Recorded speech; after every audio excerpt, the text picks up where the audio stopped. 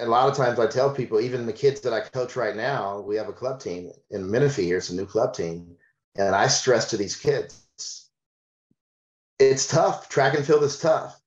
But if you're good at it, we could get you an education paid for and save your parents some money and save you some money where you're walking away, graduating from university with zero debt, and you basically got paid to make your body look better.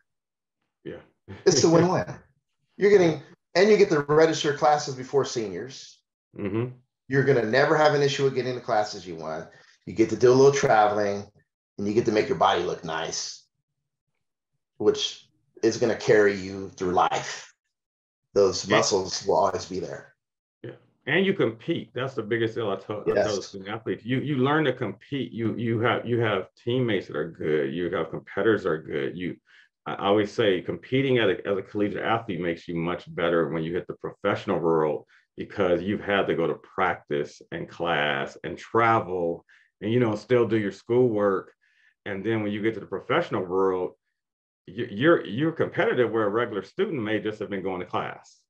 Absolutely. You're in a whole different mind frame, and you have that edge as an athlete going into the real world because you've been drugged up and down the track and vomiting and IVs and legs cramping in class. And, you got to lift weights in the morning, then you got to go to class, and you got to get on the track at 1 o'clock or 2 o'clock when it's 100 degrees. In the track, people don't realize those tracks are 130 degrees because of the surface heat.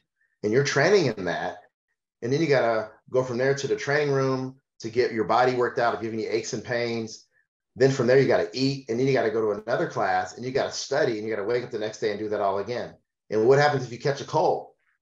Mm-hmm. My son right now, he's taking a summer term. He's taking biology, and he caught a cold. So he has to train, go to class, and fight a cold all at the same time. Yeah. And no exceptions. It's reality. So it definitely makes you a very powerful human being where the sky's the limit if you're an athlete in college, because the adversity you have to deal with, the stuff you have to work through, the difficulties and the levels of difficulties, it's nothing you can't do if you've been through that. Literally. I mean, I see my little kids right now. I mean, we have a girl out there. She was running through the workout crying.